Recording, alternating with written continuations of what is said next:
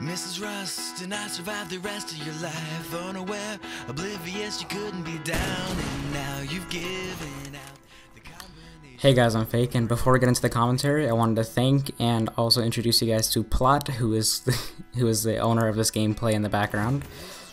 It's a pretty amazing gameplay. I met this guy about 2 or 3 weeks ago through Lampard. He actually tried to introduce me to recruit this guy into our clan, but he declined, which kind of sucks, but he's still a really amazing person to play with, and he's generally just like fun all around, and you can see in this gameplay just how amazing he is at sniping, and I'm completely jealous because, as I've said over and over again, I'm no longer good at this game when it comes to sniping. Apologize for the stutters, but obviously I haven't made a commentary in a while, and that'll be a whole discussion for another time, but I wanted to talk about gearing up for the new season, as we do have the major games coming out pretty soon. Black Ops 2, Halo 4, what have you. There's basically just a lot of the big titles coming out right around now in this holiday season, and there's lots of things that are on people's minds when it comes to equipment or having to renew subscriptions, and in my personal experience recently, over the past month or so, I've had to look for a new headset, as my SteelSeries 4 XB that you've probably seen in my setup video were broken. It wasn't really their fault. They are kind of a cheap, but I've been really good with taking care of my technology and, you know, all that sort of stuff, but, you know, due to an unfortunate accident, they were kind of broken. So for quite a while I was just running with those. I put like Mighty Putty on them. Wasn't a very long-lasting solution. Luckily though, I was able to acquire some X12s courtesy of a good friend of mine. He had just bought a new wireless headset and had these pretty much new X12s, and it took a while to get them set up. I also have been using some A40s that are actually Tommy's.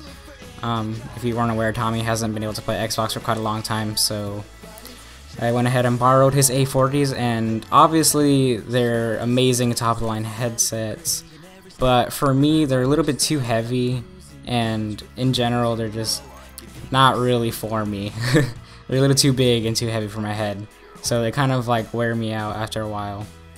But the X12s on the other hand are pretty perfect. The only thing I dislike is the control system. I'm pretty used to the little it's like a little attachment on my 4XBs that goes to my controller, and there's just 2 dials, you know, pretty plain and simple.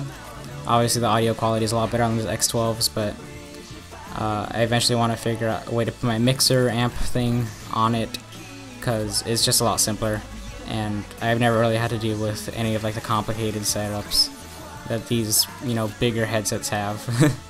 But another thing that I wanted to talk about was your guys' controllers. I don't know how everyone else is, but I usually get irritated with my controllers. You know, they're 6 becoming a lot looser and not as new as they were. So I try to replace my controller about every 2 years now. But obviously, if that's not within, you know, your budget or whatever, I would suggest cleaning them, because over a year of gaming, it's pretty gnarly how much, you know, grossness can get in there. So just take them apart, clean them with like a toothpick or Q-tip. You know, other than that, obviously, I want to know what you guys are going to be playing. Halo 4, there's a lot of footage out already. Machinima had their live stream, I believe, already. I wasn't able to watch it if it did occur, and if it hasn't occurred, then I don't know, I'm just out of the loop. I watched some of the tape footage, and it seems like something that I'm probably just gonna rent, you know, eventually, or buy a used copy for the campaign. I don't think I'm really interested in the Halo multiplayer as much as I was when I first started out gaming.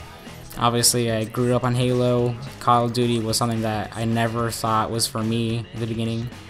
But now I just think it's a little bit silly. I mean, they have the abilities again in multiplayer, which is not my thing. I just like how simple everything was, and I'm definitely going to be entertained with Call of Duty with the new Black Ops 2 coming out. I pre-ordered it already. Excited, a little bit confused too, because I haven't been watching as much intel as other people might be, and I see Plot is just going on a rampage in the background.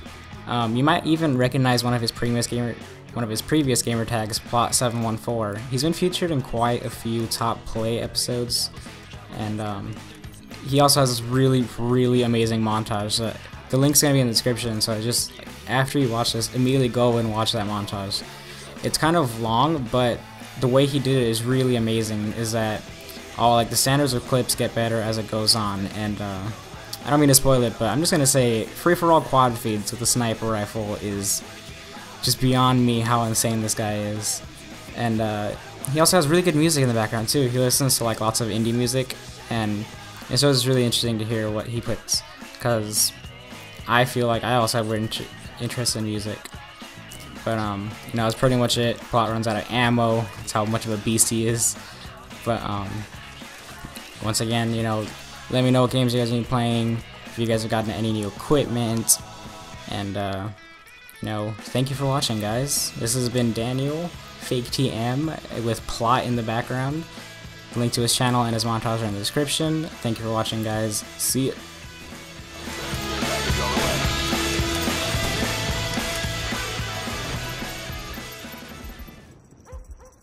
Mission accomplished. Good work.